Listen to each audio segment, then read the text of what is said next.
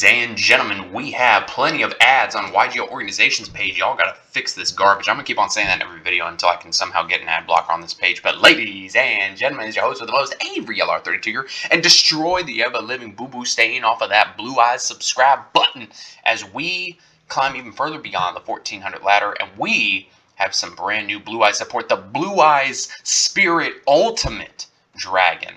Put that on your Tinder profile. You just might get some swipes to the right, not to the left. But if you remember, a while back, I want to say like a few months ago at this point, we had gotten the name of the next structure deck, which is the Advent of the Eyes of Blue, or Advent of Blue Eyes, whatever it's going to be called here in the TCG. It's supposed to come with 8 new cards. They revealed the first 4. So who knows like what the remaining 4 could be. Maybe it's spells and traps, or maybe it's a link 1, whatever the case may be. But this is what we have so far. It would be nice to see Blue Eyes get a link 1. I don't think that'll ever happen though. But I think that this new support is interesting. I read it last night like 1 o'clock in the morning. I was just too tired. If you saw my community post, then you know that this video was coming. So make sure to subscribe and hit the bell so that you don't miss a single piece of content that we post on the channel. Anyway, enough shilling, even though I did write a book. Link in the description. Yes, don't judge a book by its cover. Okay, I'm done shilling. I'll shut up now. Blue Eyes Spirit Ultimate Dragon, Light Dragon, Synchro Effect Monster, level 12, 3,500 attack, 4,000 defense. This thing is a beefy big boy. 2 tuners plus 1 or more non-tuner Blue Eyes monsters. Now, these articles that Yugioh Organization posts actually get a lot of comments, and some people were asking how is it you're going to cheese, or rather get this out, but you do cheese it out. You can cheese it out with either Crimson Dragon, or you use the original Blue Eyes Spirit Dragon to get out Blue Eyes Ultimate. So the 2 tuners thing isn't a big deal. And keep in mind it says 2 plus tuners. So you could use more than 2 tuners, but you still have to use the 1 non-tuner Blue Eyes monster. So you can only use the 2nd and 3rd effect of this card's name each once per turn. Your opponent cannot banish cards from the graveyard. Now, I was kind of confused about this. I'm still kind of confused about it when I read it last night, because it says your opponent cannot banish cards from your grave. So obviously they can't use things like Bice Steals, DD Crow, whatever. But if Shifter's active, since it's their card, does that mean you're not affected by Shifter? I don't think that's how it works. I'm sure one of y'all will let me know down in the comments, because it just says your opponent cannot banish cards from your grave. Shifter is just a blanket, any card sent to grave is banished instead. If this stops Shifter, you Blue Eyes players better be crapping on the floor, because that's insane. When a card or effect is activated on the field, quick effect, you can negate the activation if you do. This card gains 1,000 attack till the end of this turn. Not bad to have an Omni negate. I wish it just said card or effect in general, because this doesn't stop Nib, because obviously Nib doesn't activate on the field. Doesn't stop hand traps, because obviously those activate in the hand. So it's not a bad Omni negate, but it's definitely not levels like Baron, you know, where it's just anywhere. If this card's destroyed by battle by card effect, you special summon a light dragon monster from your grave except Blue Eyes Spirit Ultimate. That's fine. It gets you to the original Blue Eyes Spirit Dragon, so, and then the Spirit Dragon can get you to Ultimate, so they kind of tag for each other. That's not terrible. This is basically a retrain of Maiden of Eyes of Blue. It's called Maiden of White. A light spellcaster tuner effect monster, level 1, 0 attack and defense. Has a similar targeting effect to the original Maiden with Eyes of Blue. Spoiler alert. You can use the 1st, 2nd, and 3rd effect of this card's name each once per turn. You can send this card from your hand or field to the graveyard. Place 1 true light from your hand deck or graveyard face up in your spell and trap zone. That's actually not bad.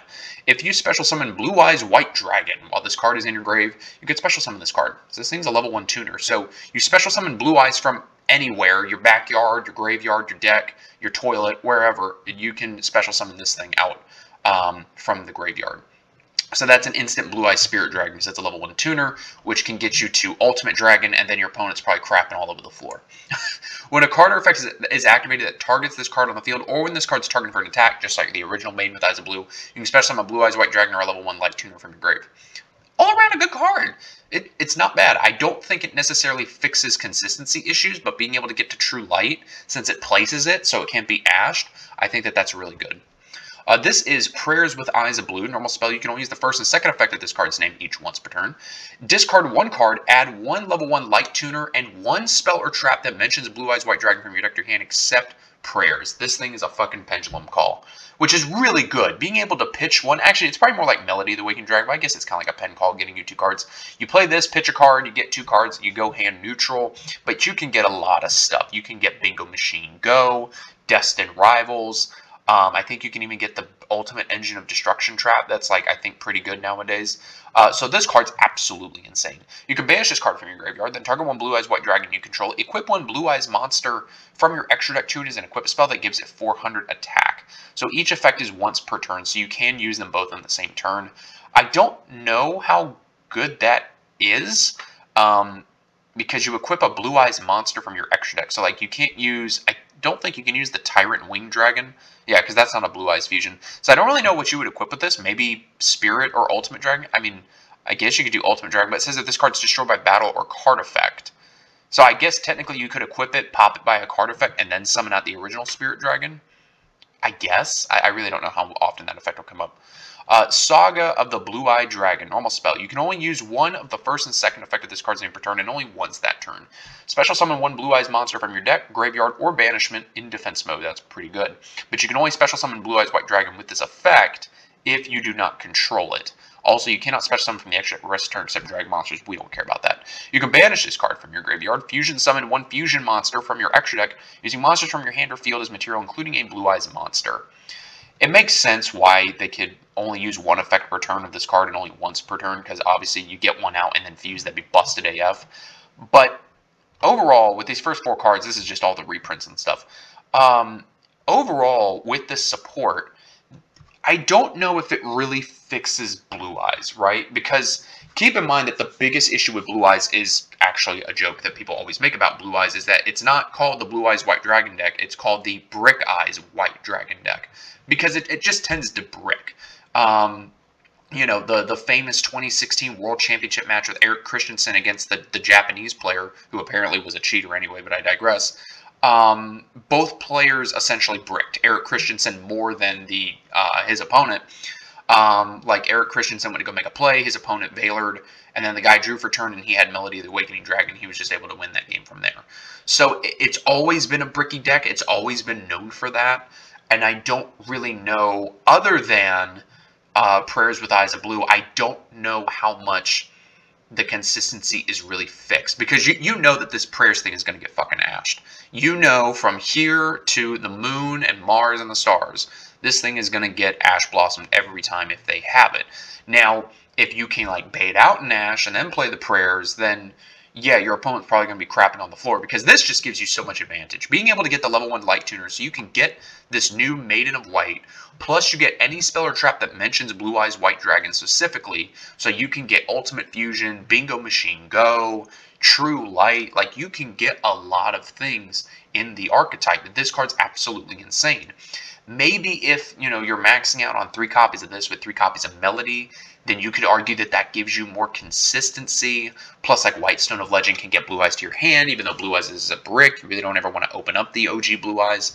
I still feel like the issue is that Blue Eyes needs things that other meta decks get. So, like, I think for Blue Eyes to truly be, like, a meta contending deck, you need, like, a Link 1. You need, you know, either, like, a Link 1 and a Link 2, or just a Link 2.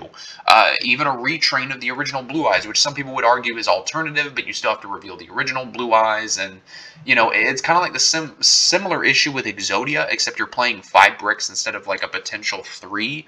Whereas, like, you can sort of mitigate playing 3 bricks in a Blue Eyes deck in the form of the 3 vanilla monsters by just, like, playing a 60-card pile if you're able to pull that off. But whereas in Exodia, you know, you're playing 5 vanilla bricks that you just don't want to see in your hand. Or with the new support, obviously, if you open up Shrine of Wedgie, you can kind of mitigate things a little bit, but it's still not perfect. It'd be better to just have retrains of the 5 pieces of Exodia at that point. But, you know, maybe it will upset some casual players. I'm saying this deck needs a Link 1 and a Link 2, or even just a Link 1. But, you know, if you're a competitive player, if you're a meta player, and you want the shit to be good, then you're going to want the deck to get stuff that every other meta deck in the fucking game gets. You know, like, even though Snake Eyes doesn't technically have a Link 1, they have Relinquished Anima that they use in their combo lines to, you know, get Poplar in the grave to get it back to help progress their play. So even though they don't have a name archetype stamp Link 1, they kind of do in the form of what used to be Link Karibo, now Anima. You know, we need that kind of synergy, I feel like, with Blue Eyes, or at least even like a Link 1. Like, could you imagine if you go like normal summon Whitestone of Legend and then link it off for like a Link 1, like Blue Eyes, I don't know, Unga Bunga, Please Don't Nibiru Me Dragon, like, and then the Whitestone gets you a search, and since Whitestone's a trigger effect that has to be on Chainlink 1, so like, what if you could do like a chain block where you're like Chainlink 1 Stone, Chainlink 2, Link 1 Blue Eyes, crap you all over the floor, Dragon to like search 2 Blue Eyes or something, like, you know, there's there's things that they could do, and I think that Prayers is a good step in the right direction. I think the Maiden of White is really good, especially since it's level 1. Keep in mind that you can 1-for-1 this little girl out. And I think you could also do that with the original Maiden with Eyes of Blue. I think she was also a level 1. This thing being a level 12 obviously isn't optimal, but I feel like if you're going to be playing a Blue Eyes deck, you're probably going to be playing other dragons. So, like, you're going to be playing the Blue Eyes Spirit Dragon, obviously.